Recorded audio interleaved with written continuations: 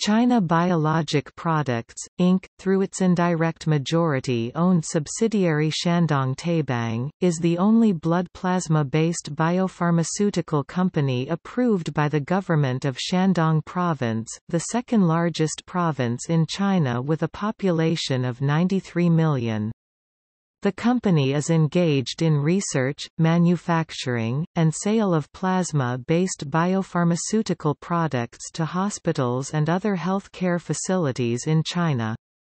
Plasma-based human albumin is used mainly to increase blood volume, while immunoglobulin is used for disease prevention and treatment.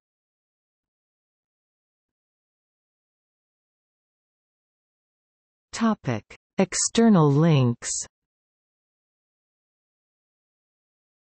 Company website.